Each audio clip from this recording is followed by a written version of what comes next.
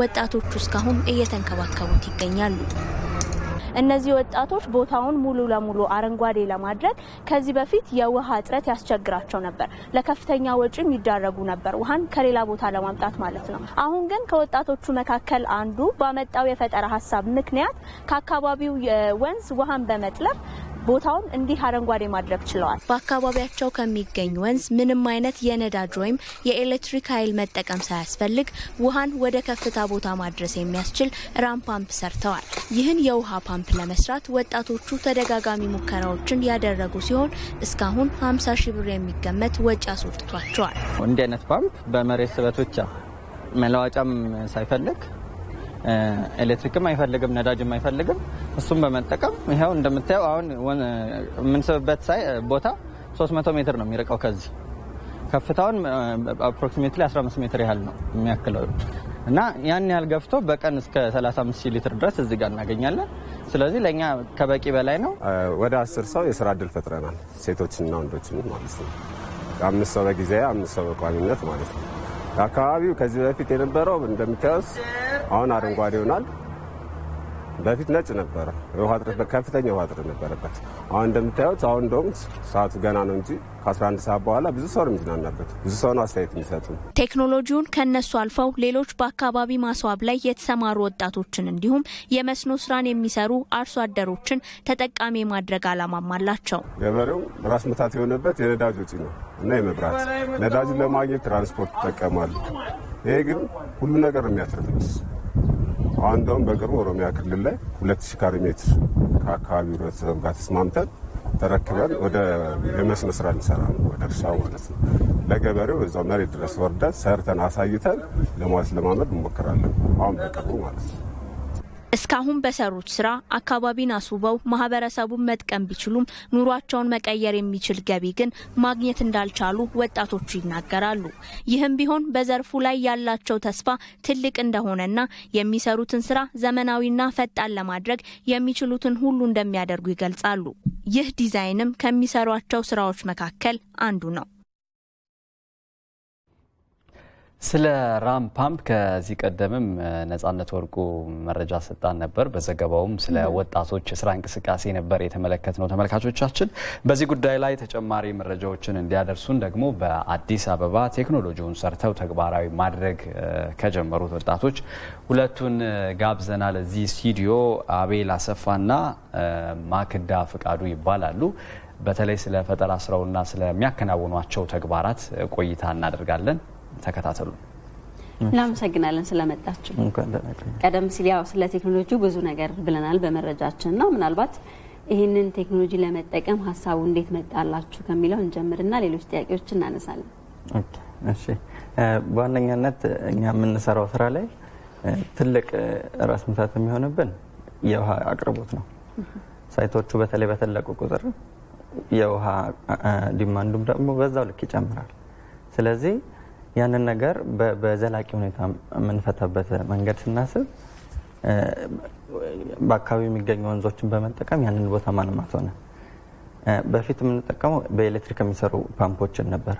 እነሱ ግን በጣም በተደጋጋሚ የበላሸት አደጋ ስላለባቸው እነሱን ትተን አሁን ይሄኛው ግን ሁሌ ኤሌክትሪክም አይፈልግም ነዳጅም አይፈልግም መለዋወጫም ስለማይፈልግ እሱ በጣም መፍትሄ ይሆናል ማለት ነው። ለዛም ነው ወደዛ የገባነው። ያው አሳቡ እሷመት ነግረን ይሄን ነው ብለን አሳባለና ወደ ሌሎች ጥያቄዎች አዎ በተመሳሳይ ጉልበትም ስራ የሚጠይቅ ይመስለኛል እንደተመለከትኩትና ደግሞ ያው አንቺም በዚህ ስራ ውስጥ ትልቅ አስተዋጽኦ እንዳለሽ እረዳለሁና እንዴት ነው የስራው ቻሌንጅ የሚያደርገው ነገር እስኪ ንገሪኝ። ያው ወንዙስ መግባት ትልቁ ቻሌንጅ ነው። ወንዞቻችን ደግሞ ንጹም ስላልሆኑ እነሱም ቻሌንጅ ናቸው። ግን ያው ብዙ ስለሆነን ተባብረን እንሰራለን። የተወሰነ ሰው ይገባል ወንዝ ውስጥ የተወሰነ ሰው ደግሞ ብዙ ስራ አለ ሌላ ውጪ የሚሰራ ጎማ መዘርጋት ሊሆን ይችላል ውሃው እንዴት እንደመጣ መነጋገር ሊሆን ይችላል ሰው እሱን እንሰራለን። መልካም ሌላው እንግዲህ ከዚህ ከናንተ ስራ ጋር እናያይዘውና ቴክኖሎጂውን በተለይ አዲስ አበባ ላይ በተለይ በመንገድ አካፋዮችና አደባባዮች ላይ መነፈሻ ስራዎች እየተሰሩ ነው የሚገኘውና እናንተም የተለያዩ ስራዎችን ጀምራችኋል ከዚህ ቴክኖሎጂ ጋር ተያይዞ ምን ላይ ደርሳችኋል ምን እየሰራችሁ ነው አሁን በምን ደረጃ ላይ ትገኛላችሁ?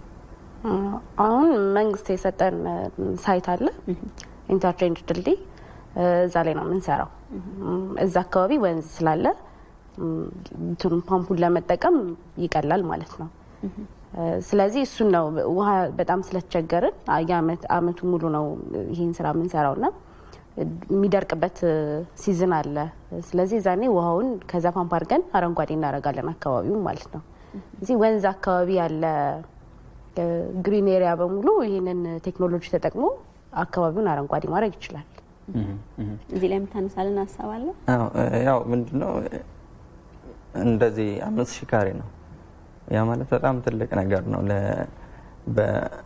በቦቴ እየተጠቀም ቢሆን በጣም አዳጋች ያደርጋል ስለዚህ ይሄ ፓምፕ ትልቅ አማራጭ ነው ያስባለሁ አቤል ሌላው ያው በአዲስ አበባ መናፈሻን የማስዋብ ሁኔታ በከተማ አስተዳደሩም እየተከናወነ ይገኛል ባንዳ አካባቢዎች ግን ያው ከውጤታማነት አንፃር ኗሪዎች የሚያነሱትም አስተያየት አለና የእናንተ ስራ ድጋፍ አግኝቶ ስራው ቢያድግ ምንድነው የሚያመጣው ለውጥ የሚለውን እስኪ በዋነኝነት እንደውም እሱ ነው የሚፈልገው ምክንያቱም ምናለማው ለሰው ልጅ ነው አይደለ ሰውን እንዲጠቀመው እስከሆነ ድረስ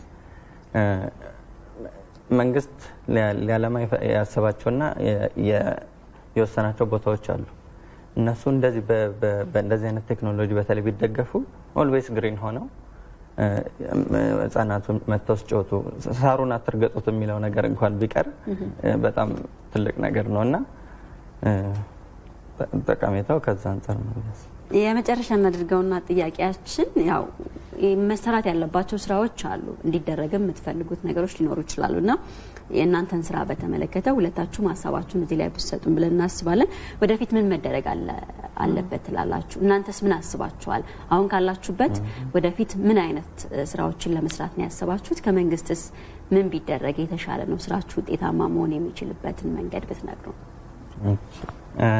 ምንድነው አሁን እኛ በግላችን ያደረግን ያለ ነው ይሄ ነገር አዲስ አበባ ላይ ብቻ ሳይሆን ሌሎች ክልሎች ላይ በተለይ ደግሞ ትልቅ መፍትሄ የሚሆነው ለገበሬውም ስለሆነ ማለት ነው አርሶ አደሩም አርብቶ አደሩም ቢሆን ትልቅ መፍትሄ የሚሆነው ለነሱ ነው ስለዚህ አሁን ሪሰንትሊ ያደረግነው ያለው በተለይ ወደ ሱሉልታ አካባቢ አንዳንድ ሳይቶች አሉ ከዛው አካባቢ ካሉ ወጣቶች ጋር አንድ ላይ በመሆን ይሄን ነገር እንደ ፓይለት ፕሮጀክት ሰርቶ ማሳያ ለማድረግ በራሳችን እያደረግን ነው እንደው በመንግስት ግን መደረግ አለበት ብዬ የማስበው እንደው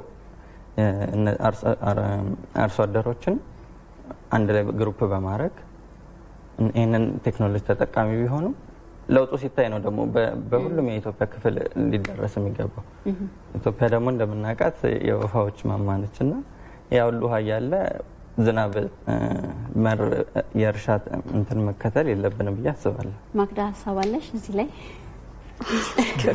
ያው ተጨማሪ ያው የእናንተም ስራ ያው ሴቶች በሚለው በስራ ውስጥ ላይ ያለው ሁኔታ እስኪ ትንሽ ማለት አሁን ይሄን ፓምፕ መጀመሪያም ለመስራት የተነሳሳበት ምክንያት የውሃ እጥረት ነውና አዲስ አበባ ላይም ያሉት ፓርኮች ሁሉም ውሃ እጥረት ያጋጥማቸዋል እሱ እንዳለ ደግሞ ገበሬዎቻችንም ክረምት ተጠብቀን ነው የምናርሰውና ያንን ክረምት ጠብቆ የማረስ ጊዜያቱን ያሳጥርለታል ከአመት እስከ አመት ይሄን ፓምፕ ቢጠቀም አንደኛ የኤሌክትሪክ እንትን አይጠይቀውም ነዳጅ አይጠይቀውም አንዴ ኢንስቶል ከተደረገ በኋላ አመቱን ሙሉ መጠቀም ይችላል ስለዚህ አመቱን ሙሉ መታረስ ይችላል ማለት ነው ጥሩ እንግዲህ ተመልካቾቻችን ያው ለነበረን ቆይታና እናመሰግናለን አቤል አሰፋና ማክዳ ፍቃዱ ከዚህ ከስቱዲዮ ስለ ስራዎቻቸው መጣው ማብራሪያ ስለጡና እናመሰግናለን ተመልካቾቻችን መልካም የስራ ጊዜ ይሁንላችሁ